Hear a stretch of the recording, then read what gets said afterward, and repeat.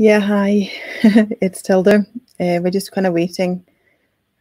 Let's just see if there's any more kind of joining us.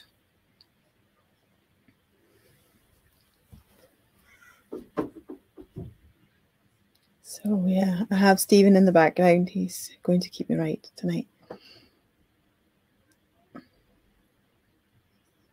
So yeah, I think it's 7 o'clock. So let's just get started. So yeah, welcome to our online class, Finishing Techniques for Knitting. I'm going to take you through a couple of different subjects tonight. So it's basically going to be the importance of swatching, blocking, and then we're going in to see some of the stitches that you're kind of sewing up your knitting with. So we're going to go through the mattress stitch, sewing up horizontally, so sewing up your shoulder seams, sewing up in garter stitch, because even though you can use mattress stitch for garter stitch, there is a better way of doing that. So then we're going over to do some grafting, which is also called the Kitchener stitch, which was Lord Kitchener came up with this stitch under the First World War. It's quite an interesting story. And after the grafting, I'm going to show you some short rows. Then after the short rows, I'm going to show you the 3 needle cast off. It means the short rows can also shape your shoulder seams. So instead of casting off when the pattern says casting off, you can do short rows and keep your stitches on your needle, and then you can do a 3 needle cast on and save yourself a little bit of time of sewing up. And then I'm going to show you picking up stitches, and I'm going to show you a couple of different stitches. And finally, I'm going to show you how to weave in ends. There is a number of different ways of weaving in ends, but I'll show you a couple tonight. Well, let's get started. So the importance of swatching. What is a swatch? Basically, these wee ones here are swatches. So your pattern will tell you that you have to get a specific tension. So if you don't know your tension, it's quite important that you find out what it is. Well, you can. Most knitters actually don't swatch. They just go by the needles that's in the pattern, and yeah, just hope for the best. Quite a few times knitters do get disappointed because the size is not what they expect it to be, and it's basically because they haven't hit the right tension. So yeah, so as I was kind of going through here why it's important. So it's important, the objects or the garments that's important for is basically the likes of jumpers, cardigans, hats, socks, glove, mittens, something which you have something you're actually putting in, so it needs to kind of fit around. Because if you have too loose a tension, your garment will be bigger. If you have too tight a tension, your garment will be smaller. So it can be as much as you're knitting, if you're trying to knit a size small and your tension is too loose, you're going in to knit a large.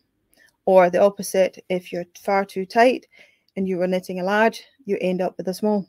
So tension is important. So when you knit a tension square, so they will tell you where they're measuring the tension. So use the pattern that the pattern is specifying. So if you're, let's say you're knitting a moss stitch, they might say that your tension is 28 by 30 rows, 28 stitches by 30 rows in moss stitch. So obviously knit your tension square in moss stitch. Add at least 4 stitches more because you want the tension square to be a little bit bigger. So when you're measuring your tension, you don't go right to the edge, because edges sometimes curl in. You can see with these garter stitch samples I have here, the edges are kind of curled. So you want it to be a little bit bigger. Again, you knit a few more rows. Also, it's important that you measure them after you've blocked the item, because when you're blocking is technically kind of almost kind of washing your garment, or so when you wash your garment, your stitches will relax. So if you measured it before it has been blocked, you're not getting the correct tension. Most people do the tension squares kind of the wrong way. They knit them up, then they measure them and think that's all fine. So you can still get some difference if you haven't blocked them. So yes, so to correct your tension is, if you're too tight, you go up in needle sizes. So if the pattern says a 4 and you're too tight, you go up to a 4.5, or maybe even try a 5.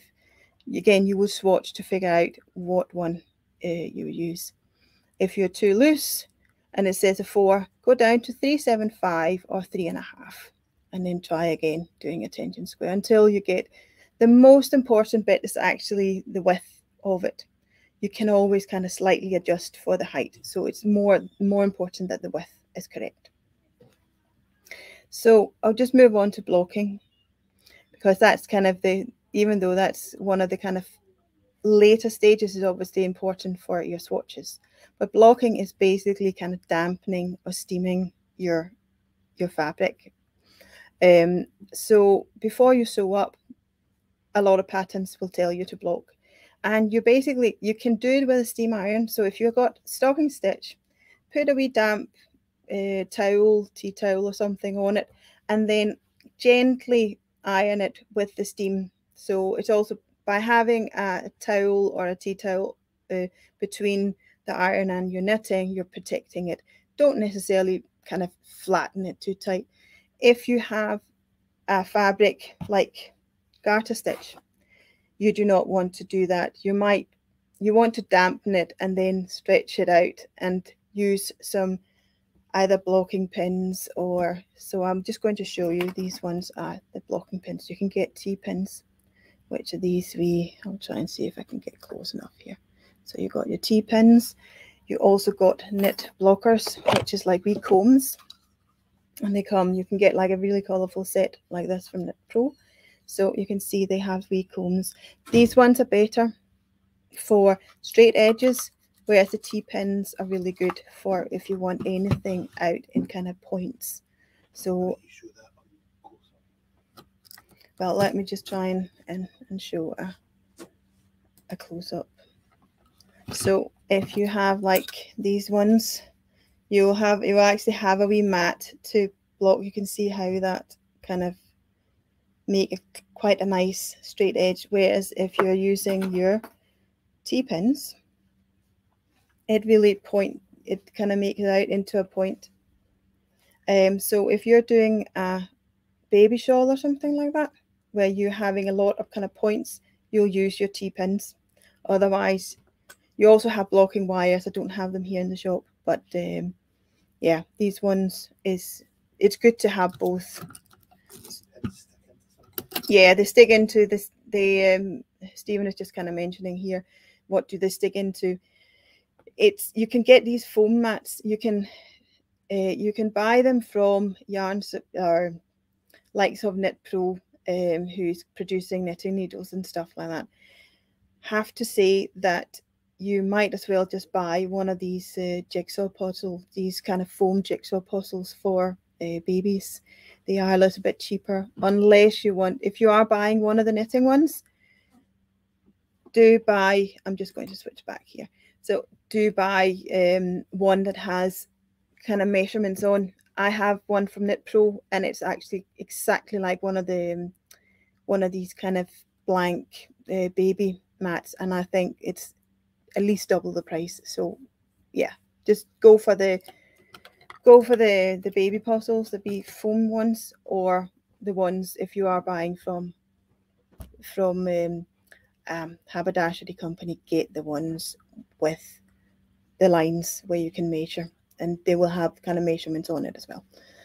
So that is blocking. So let's move on to mattress stitch. So I will show you kind of close up again. So here we have 2 squares.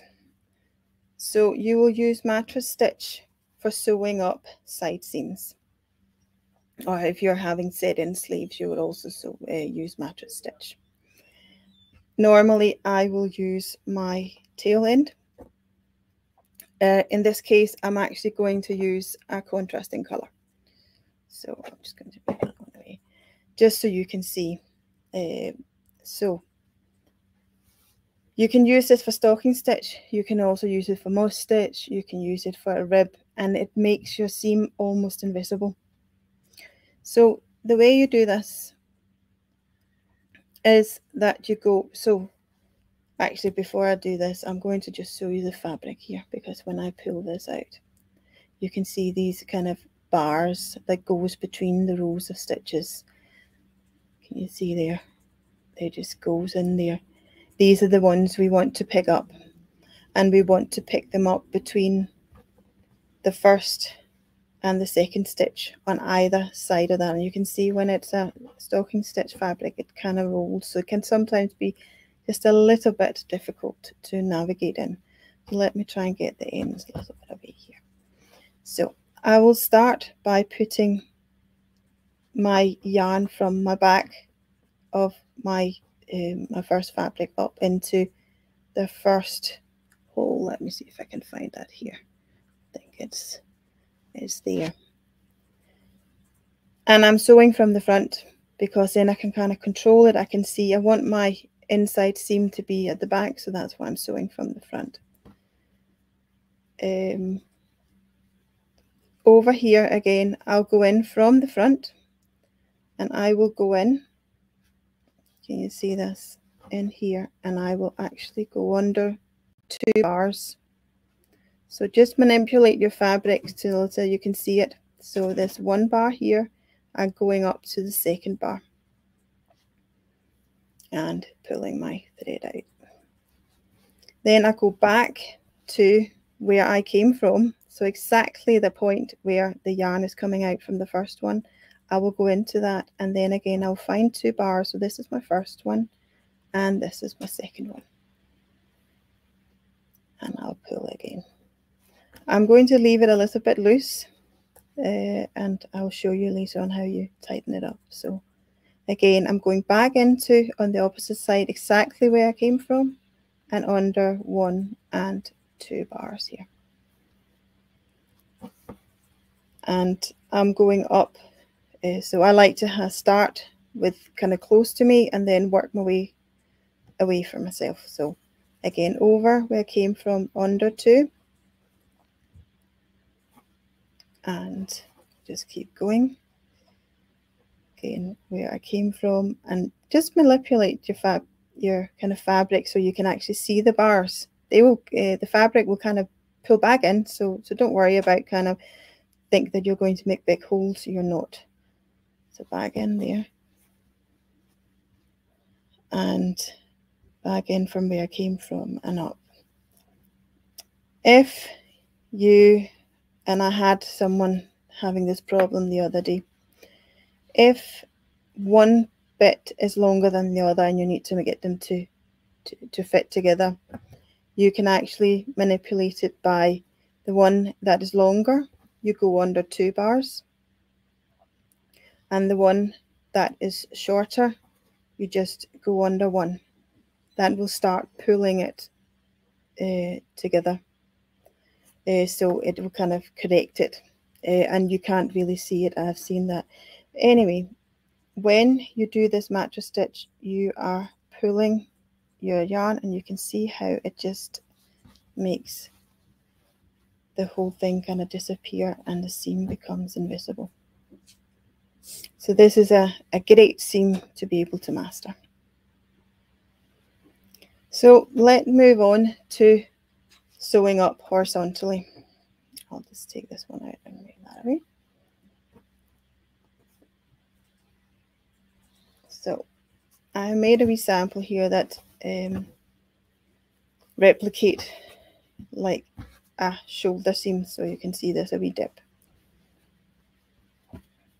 So again, it's the same technique as the mattress stitch,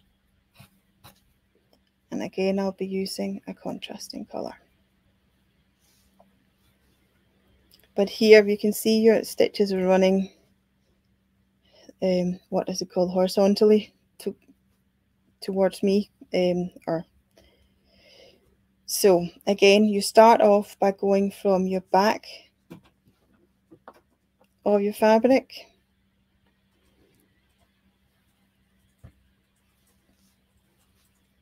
and you go over to the other side. You want to get in right at the corner and then under a line of stitches. So again, like 2 legs, you can see there.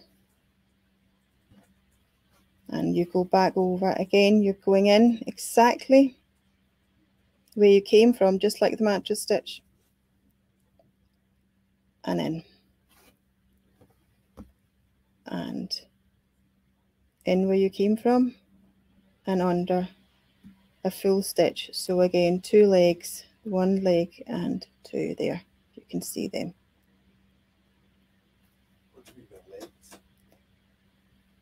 Stephen is asking me what I mean by legs. A stitch, if you look here, we are calling them 2 legs. So it's one side of the stitch plus the other side.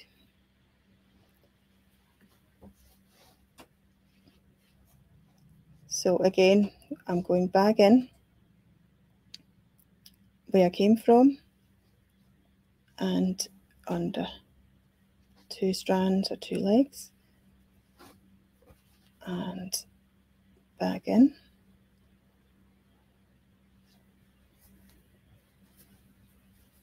And it's a good idea to actually keep your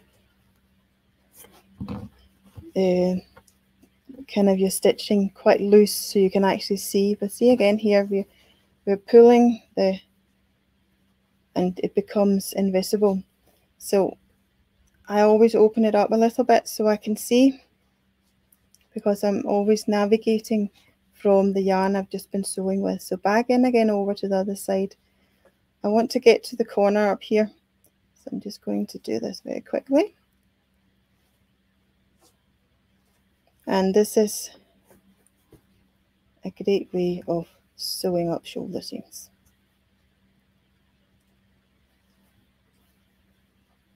So now I've got to, I'll just kind of, and open it up again. So now I've got to the bit where the fabric kind of goes down a bit, so you're shaping in your shoulder seam. So I go in and I basically just follow the stitch. I want to get under 2 here again, so I just kind of follow it down. It's almost kind of stepping down. So again, in where I came from. This is also a very good indicator of whether you have actually, and again, I'm just manipulating my wheel. If I can't quite find that wee leg or the wee strand I'm going under, I'm just manipulating it so I can. So here again, you're just kind of stepping down, and then it becomes much the same again when you have done this wee step here, and when you have tightened this up, you can't see your seam. So, but let's move on to the next one. So sewing up garter stitch, that is a slightly different technique. So I'm just checking here that I get my. So the way to see which one is your cast off edge, I can see there's a wee row of stitches up here, and my cast on edge is a slightly different texture, and I navigate by my tail. I use a long tail cast on, so I know that the right side of my fabric is always, I have my tail to the left, or to the right, sorry. So if my tail's to the right, I'm looking at my my right side. Have to say in garter stitch, it's pretty. the same, so it's not really the end of the world if you don't get it. So again, I like to sew up my ends, but I will use this thread, the coloured thread, to show you. And again, I'm just securing them together, or I'm going in here from the back. Then in garter stitch, if you look at the rows, you got a wee curve that's almost like a frown in a row, and right next to it, a little bit below it, you have got a curve that's a little bit like a smile. So the way you sew garter stitch together is that I'm actually going to just attach these ones together like this, and then I'll go in. So in one side, so the smile is a little bit too close to the edge, so I'll go into the frown here in the opposite, and then I will go over and catch my smile.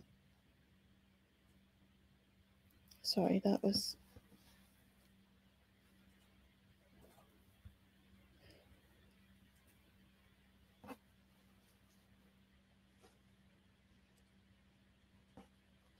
let me just have a wee kind of... That's... I think I got this one slightly out of line. You will have to... Sometimes you will have to pick them out and start again, because actually I want to go into my smile on this side here. So if you're going into the smile on one side, you want to go into the frown on the other side, and I'm going into this one. So I'm trying to make them as close to the edge as possible, and then I'll go into my smile on this side and the frown, and keep it quite loose. Don't pull it too tight. So again, your smile and your frown, you want to go up in the same line on either side. It takes a little bit of practice, but when you get it, it is very easy. It's actually quite good to knit up some of these sample squares and then just practice. I have knitted these up in a chunky wool, so it just makes it a little bit easier. So you could start off by knitting some of these squares up in a chunky wool. If you do this, obviously now it doesn't look particularly tidy because it's the red wool. I am just going to take a little bit of white wool to show you how it's going to look.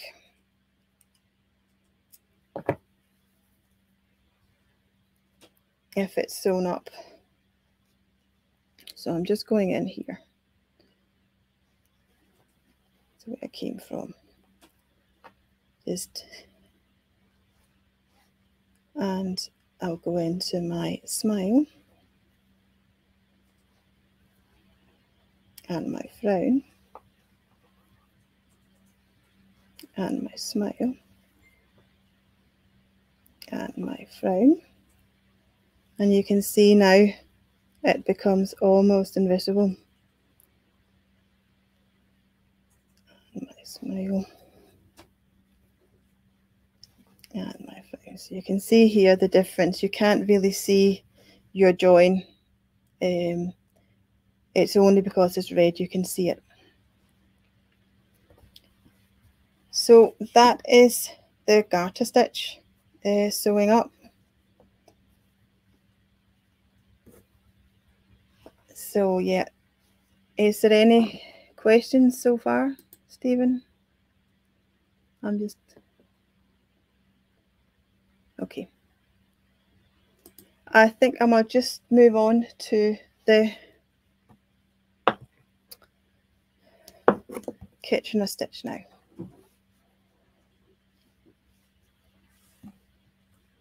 So this is called grafting. This can be quite a challenge for people.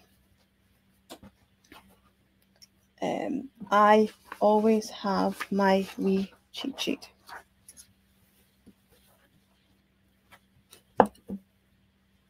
Or at least I start off with it. So again, I'm going to use some contrast colour here for doing this.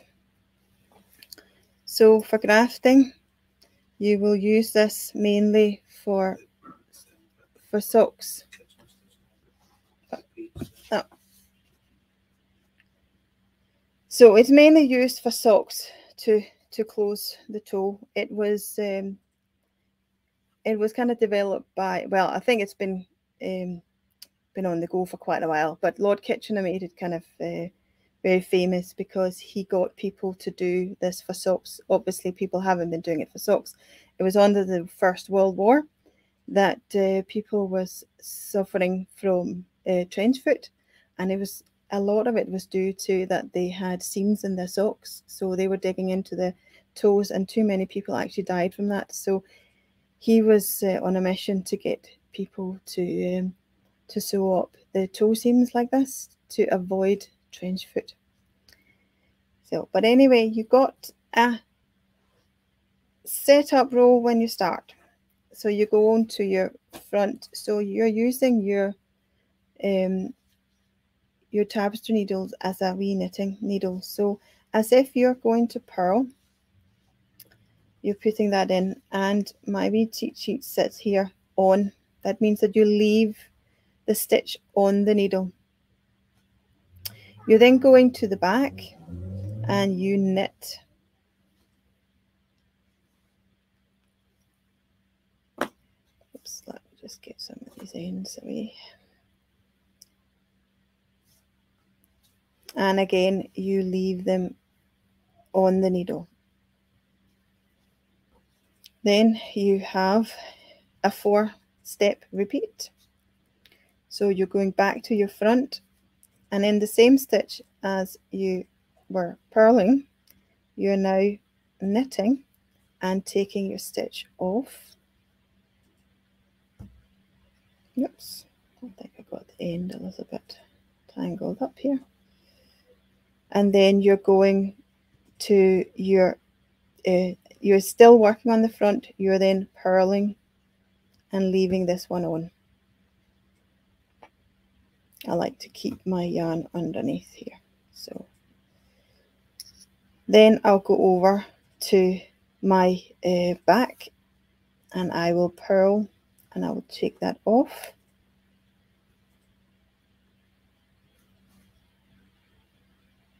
Again, you would use your tail end to do this with. And the next one is, again, you're on your back and you're knitting off, or knitting and you're leaving it on. You're then going back to the front and you're knitting off, and you're purling and leaving it on. You move to the back and you're purling off and knitting on. You can see why it's quite good to have this cheat sheet.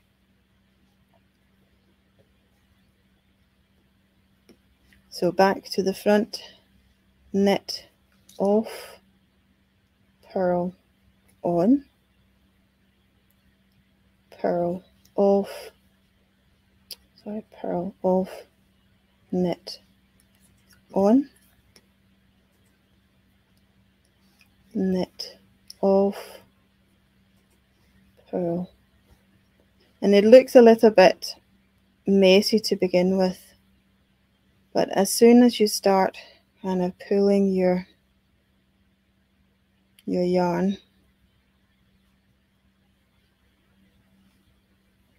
and you might have to use your darning needle to kind of pull them up. You need to leave them so they actually look like stitches. So don't pull them tight so you can't see your stitches. They need to be left on so you can actually see your stitches here.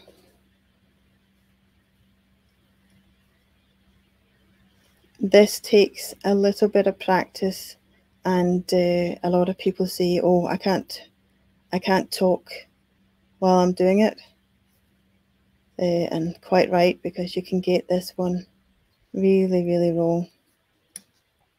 Well, you can always start again. There's not really the end of the world. So you can see that that makes it look like the knitting just goes from one side to the other. You can use this for side seams, but I'm going to show you the 3 needle cast off, and even though this one maybe look a bit better, the effort of doing this compared to the 3 needle cast off also looks really, really good. I would prefer, well, I personally prefer the 3 needle cast off. So I hope you got a bit of a introduction to how you do this, and again I will make this available to you. So again, when you get to the last two stitches, you'll done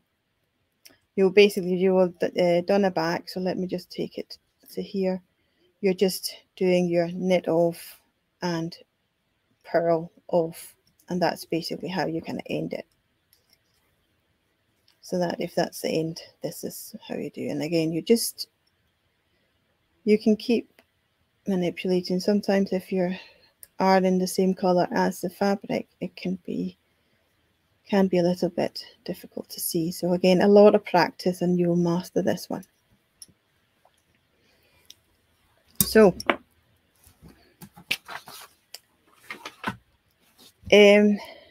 before I show you the 3 needle cast off, I just want to show you how to do short rows, because often when you're doing a shoulder seam, you want to well, the shoulder seams, they're asking you to cast off a certain number of stitches, and then you knit to the end, go back the way, cast off a number of stitches. So it's almost like a wee kind of stairs that go, yeah, a little bit up, and then so it's a bit stepped. So obviously if you're doing a 3 needle cast off, you do not want to cast off your stitches.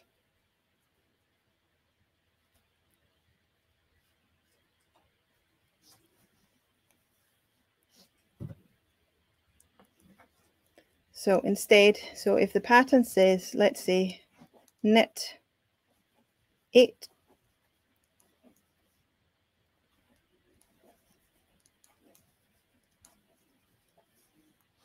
then I place a marker, because, or cast off 8, sorry, not knit 8. The Z cast is I then put a marker in, because these are the stitches that's supposed to be cast off. I will then knit on,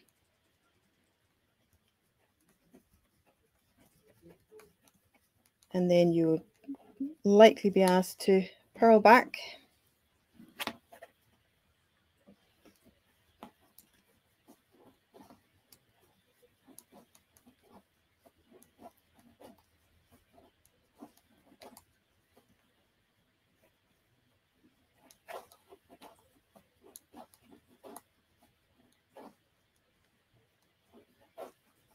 And then you will turn where you have your marker. Then I do something called a German short row, because if you just knit it now, you'll get quite a big gap. If I knit here, I can show you, I get quite a big kind of gap in between, and you don't really want to have that. So I'll just take it back. So I like the German short rows. So instead of putting my yarn between my needles to start knitting, I actually take my yarn over my needle and pull this stitch up. So you can see now there's 2 loops. This is only 1 stitch. I will then slip that one and knit the next. So there, the pattern will say to you, knit another let's say just 8 in this case I only got 16 stitches, so I will just knit here and then I will show you how to do your 3-needle cast off. But again, if they were saying knit so many stitches or cast so many stitches off, knit the stitches they want you to cast off, place a marker and do the same thing. So again, the short rows. So, but here I have now these two fabrics. They both have this kind of shaping. So again, I got a stitch here with two loops. That is my this is the way I turned. So I want to, when I get to that stitch, I want to knit that as one, the same with this one here. But the way to do 3-needle cast off, most times you want to have the seam on the back. So if you want to have the seam on the back, you will lie your fronts together, so, and you will have your wrong side facing you. I'm going to remove this this marker. Actually, I'm going to snip this off now. If you use a locking stitch marker, you won't have to do these things.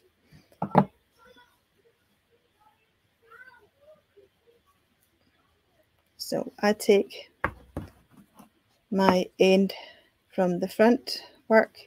If it turns out that you don't have an awful lot of yarn on this one, just use the back one. But again, so a 3-needle cast off basically means that you're using 1, 2, 3 needles. So you're going in as if to knit the first stitch, and then you're also going into the first stitch on the other side, and then you knit those ones together. Then you go into this stitch here, and again the corresponding stitch on the other needle, and you knit them together, and then you lift your first stitch over the second, just like a normal kind of cast off. So again, in through the loops and off, and here. So, and you just, you lift them over, so your normal kind of cast off. So again, you have your first, your stitch from the first needle and the second needle, you knit this and you just take them off, and then you lift your stitch over. I am going to do the full row here.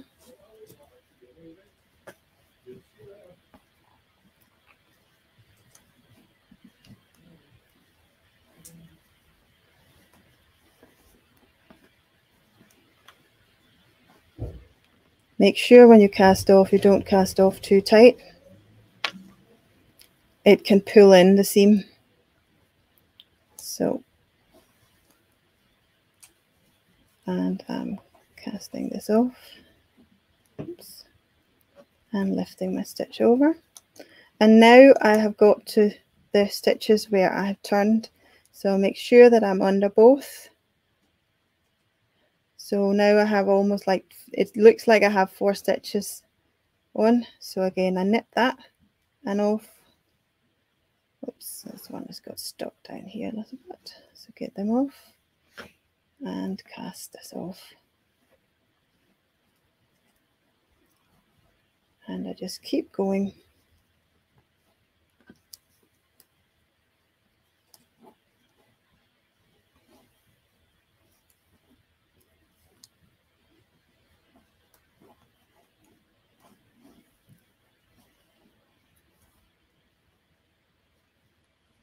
So it can be a little bit fiddly when you first try this.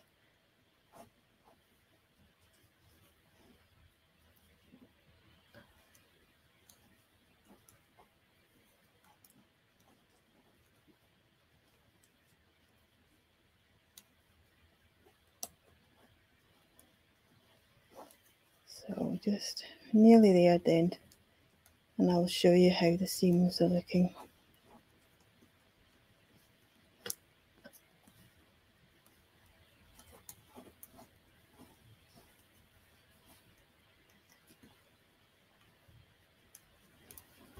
So I just cut my end and pull my yarn through. So You can see the seam, so this is from the back. It looks really nice and neat, and this is from the front. So it's definitely looks as good as, let's just see, if you compare them with the sewn up seam, you can see it's much more, it's kind of flatter, whereas this one is definitely a big ridge here. Oops, let me just get it. Definitely a big, much bigger ridge on this side that there is on this. Is nice and neat. So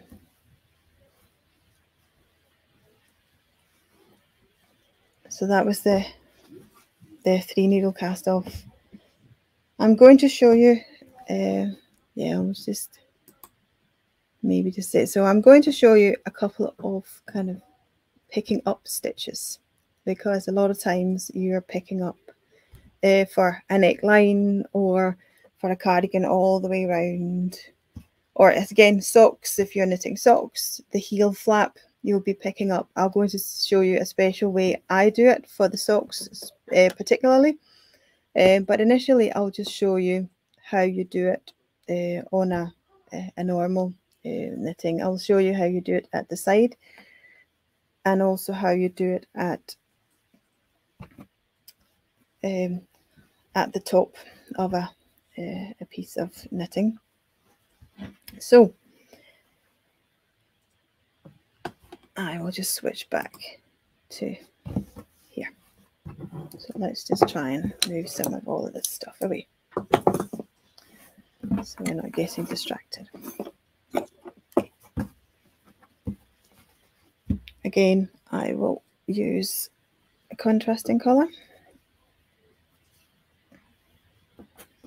So a pattern will normally tell you to knit, to cast on a specific number of stitches between 2 points. I tend to initially ignore that, and I will just go in. So when I pick up stitches like this, I will do it again in the same line as if I was kind of sewing. So in the line between your first and your second stitch, you can see in stocking stitch the sides really curl, so be careful that you're not suddenly going too far in. So I'll that's why it's sometimes good blocking these things. So I'll go right down to my start, and if I'm a picker, so I will just kind of pick my, so picking is the way I knit. It's the continental style, and instantly I can see I actually got it in the wrong line. So back out, and I'll move over just a wee tad. So yeah, pickers are the ones who hold the yarn in the left hand, and throwers, which is UK way, is the ones who hold it in the right hand. So again, I pick my stitches out like this. If you're a thrower, you might prefer to do it like this. So I go into every single, so in every single hole, so I skip like one of these bars we were talking about earlier. So I skip one of them, and I go in, and I get my stitch out, and again in and round and out, and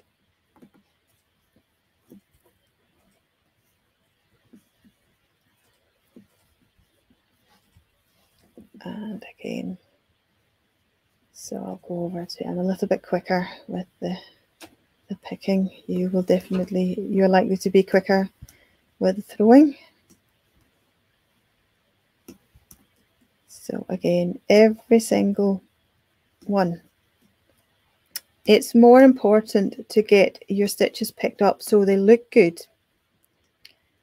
and then worry about how many stitches you have on. So let's say this is the stitches you need to cast on for, you need to pick up, but you now have too many. So in the first row or round, I will decrease down to the number of stitches that the patterns are telling me to pick up. So let's see, there's 2, 4, 6, 8, 10, 12, 14, 16, 18. So let's say we needed 16. I have 18. So I would decrease about here, and I will do that. It depends if I'm knitting in the round. I will, and it's a rib, I will do it when I'm purling. If this is rows and this is your front and you're going to do a wrong side row, I will then go in and do, let's see, it's a rib again, it's your knit, purl, and then I would, let's say, knit 2 together. That's me reducing it by 1. Then I will purl and knit and purl and knit. So I'll just find the place where I want it. You want to do it kind of evenly along. You don't want to kind of gather all the decreases in one end. So again, I will knit a few more, and then I will then knit 2 together to get down to the stitches that the pattern was telling me. And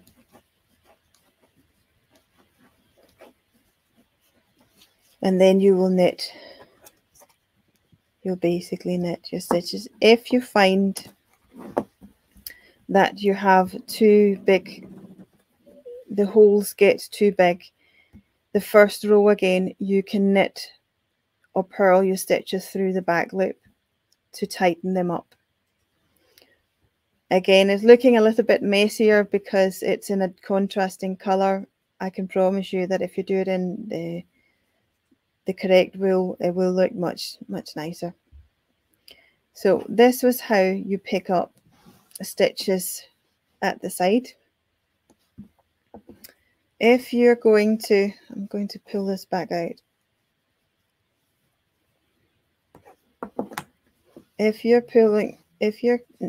picking up from a cast on or a cast off edge, you would want to do it in rows instead of so to make it look like the knitting just kind of continues, you're actually going in between the rows. So this one was a cast on edge, so if I turn that round, you can see this is my first stitch, the second, the third, the fourth. I want to then pick up my stitches in between, so I will pick them up in this bit, because when you then turn it round, it looked like they are the stitches. So it's in between the rows. So your row is here, the first one. So I will take, just use this one again.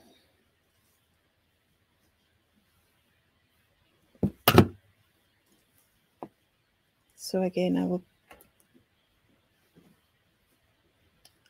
I will skip a full stitch, go in, skip a full stitch, and skip a full stitch. So I had someone who was doing this. It's used, this is a technique that's often used if you're knitting top down. So I had someone today who had knitted the back of her jumper, and she was to pick up stitches for the front of the jumper in and she was told to pick up in between the rows. So here, if I knit, or I will purl this one because I'm on the wrong side. I will show you how the stitches are looking like they're just continuing. So I'll try and come over to the side.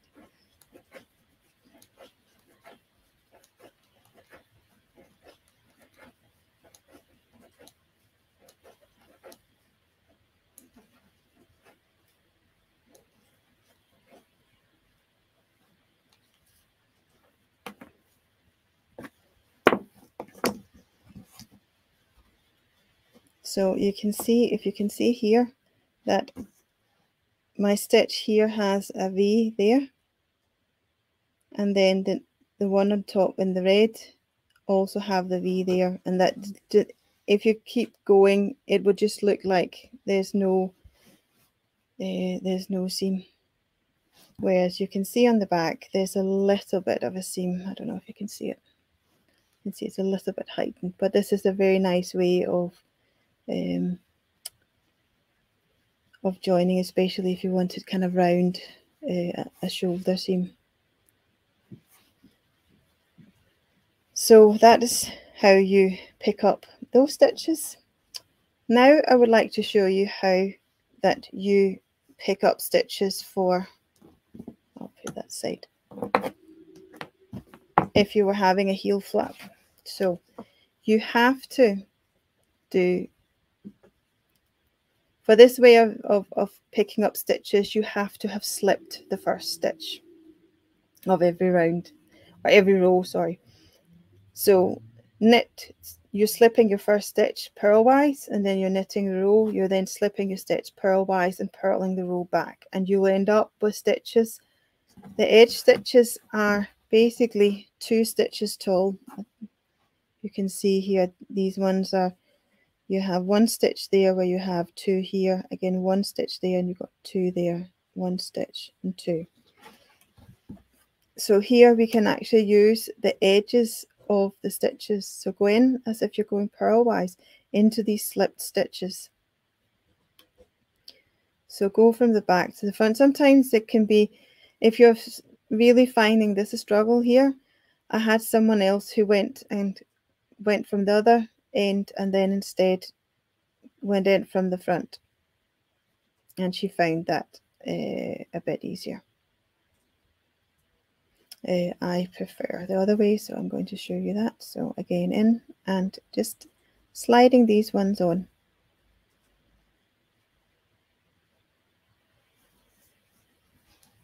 So here you got the loops on. So if you're knitting into it like normal, so again, I'll slide my needle up. As you can see, I prefer to use the circular needle. That is very personal. If you're liking, there's nothing wrong in preferring straight needles. It's something that you'll find out. But yeah, do try different needles. It's always good.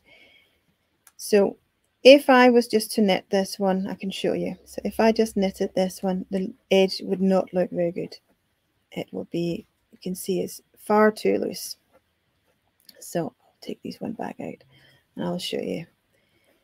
You have to knit them through the back loop.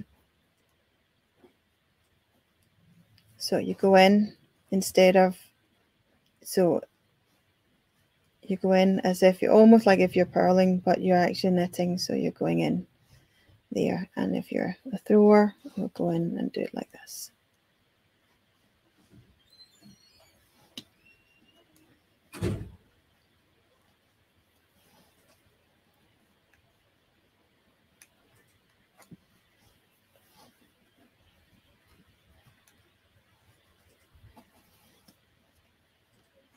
So again, nearly at the end.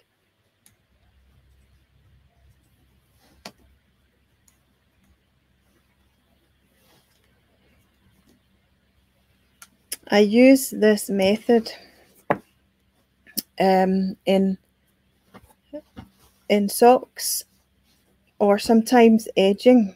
It just makes that, well, you're basically not getting any ridge here. It just looks like a knitted fabric. Stephen, can I get you to give me that striped shawl there? The striped blanket there. Yeah, because I was asked to pick up stitches for that one, and I picked up my loops. So this is my one of my. So when you look at the back, you're getting a really, really nice and flat finish to this So yeah, that's how you pick up some stitches. Now let's move on to weaving in some ends. So let me just see, where did I put my sewing needle? It's here.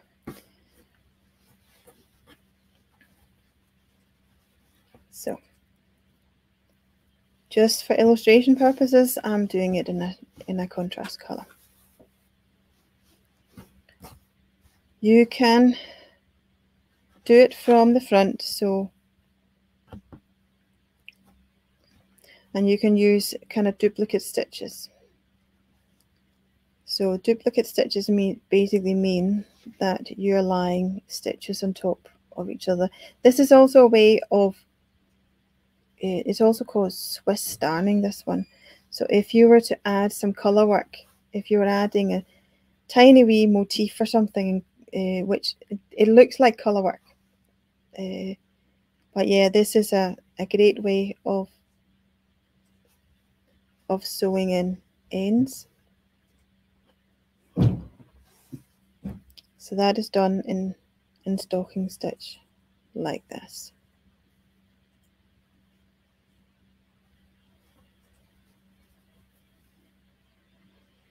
And you will then secure your kind of end on the back, and you can snip this one up. So this is how it looks from the back. You can also weave in ends from the back, where you're going into the stitches like this. I don't really like this method myself, but some people do, and you'll find the ones that you prefer. So you're going underneath to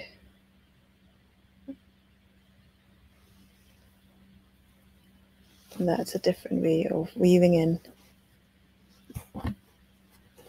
You can, because it's a different colour, you can slightly see that shining through. It's not really going to be that visible if you're using the same wool. If you're sewing up seams, I like to put my ends into my seams, and the way I do that is basically just, well, let's see, there's a seam here, or there's the, so I actually go into the wool, because then it gets felted in with wear. So I like to kind of go into the stitches and just slide them out, and I will then snip my yarn, and you won't see that from the front either. So another way of weaving in ends in stocking stitch, which I'm not using this one particularly often,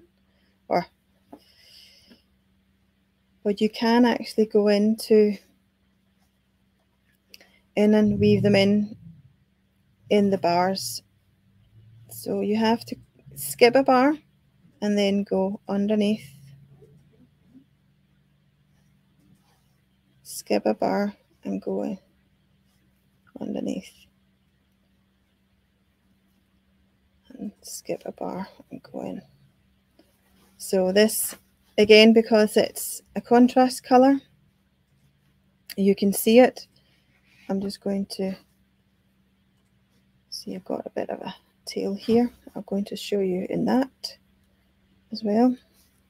So if you were to do this with the same color, again, you go in under a bar and skip one, under a bar and skip one, and when you kind of sew that up, you won't see that. And that can be used in a rib as well. So in stocking stitch, let's find that one over here.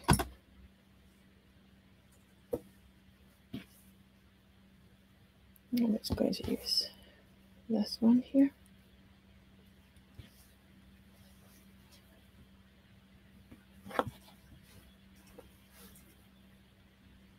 Again, you can go in under your stitches, your ridges. You can do just one.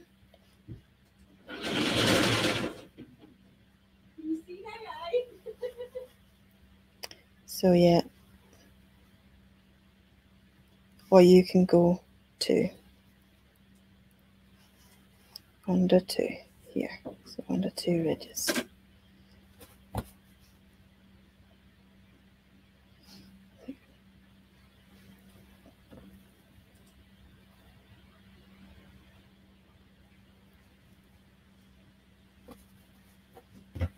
So again, you can't see that from the front. You can only slightly see a colour.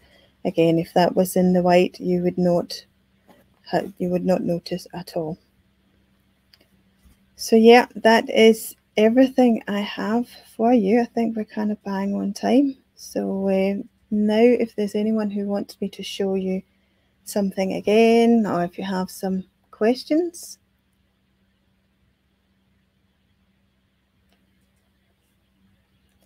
So I'm just going to blocking at the beginning. What is blocking? Why is it important? So blocking, if you're, for example, yeah, the importance of blocking is that if you want something to look the best it can be, so if you're gifting an item away, obviously you want it to look the best it can be.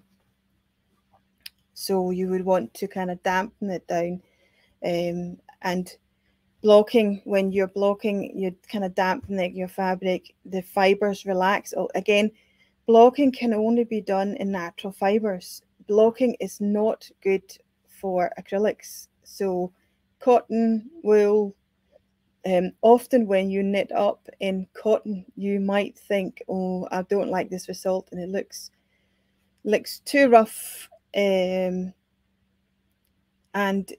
if as soon as you have kind of actually washed it or dampened it down, the stitches will even out. So blocking really just kind of get the stitches to relax in wool, and it will get the size.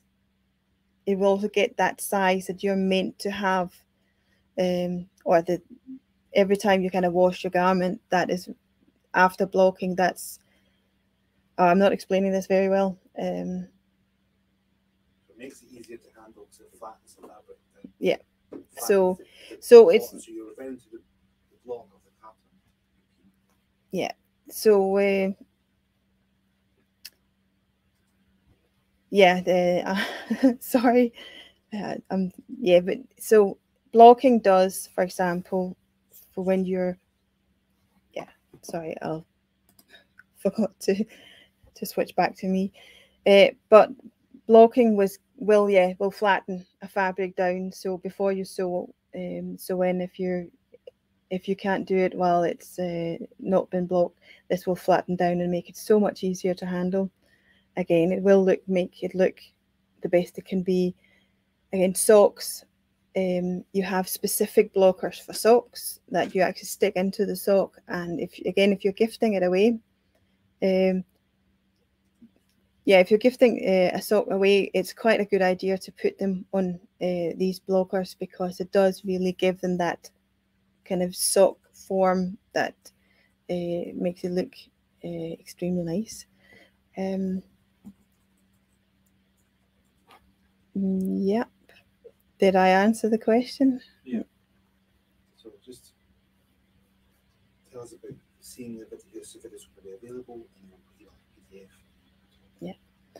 Yeah, so obviously this recording will be available for you, so you can watch it back, and we will email you out the link, and also I will produce the PDF where I will kind of explain to you again the importance of swatching, the importance of blocking, and just a little bit of the background between or what you would use the different stitches for. So yeah, you'll get a PDF. I will also send you out this kind of Kitchener stitch sheet. I'll make it a little bit nicer, so it looks a little bit more inviting. Yeah.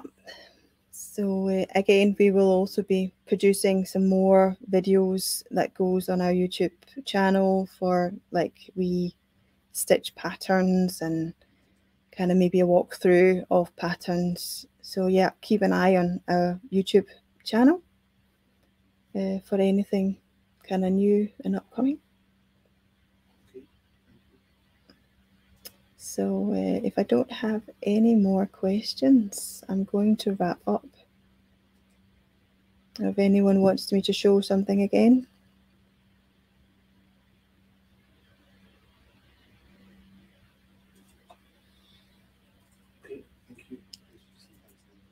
Okay, yeah, well, thank you so much for joining, and I know that I will see some of you in the store, and for the ones who's not in the area, you're more than welcome to come by if you do come. Yes, thank you very much, and yes, please keep in touch. Thank you. Bye.